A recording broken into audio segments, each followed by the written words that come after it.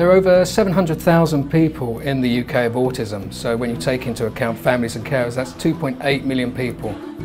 For a lot of autistic people, they're unable to come to general performances because of the sensory sensitivities. They won't want to be in a crowd, they won't be used to theatre etiquette, they'll be worried about other people judging them. So for an autism-friendly performance, that offers a relaxed environment in which an autistic person and their family can come and enjoy a performance.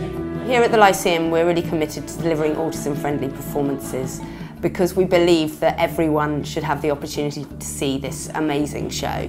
We start planning months in advance. It is something that everybody works on. Stage management, our front of house, our theatre management, the cast and crew.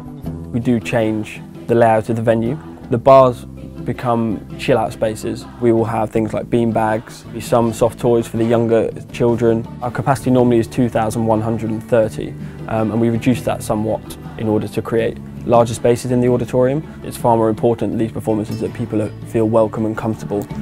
We have a dedicated access phone line which is for all access customers that have any access requirements, and we have a dedicated team that will process bookings and are trained to know and help with your requirements.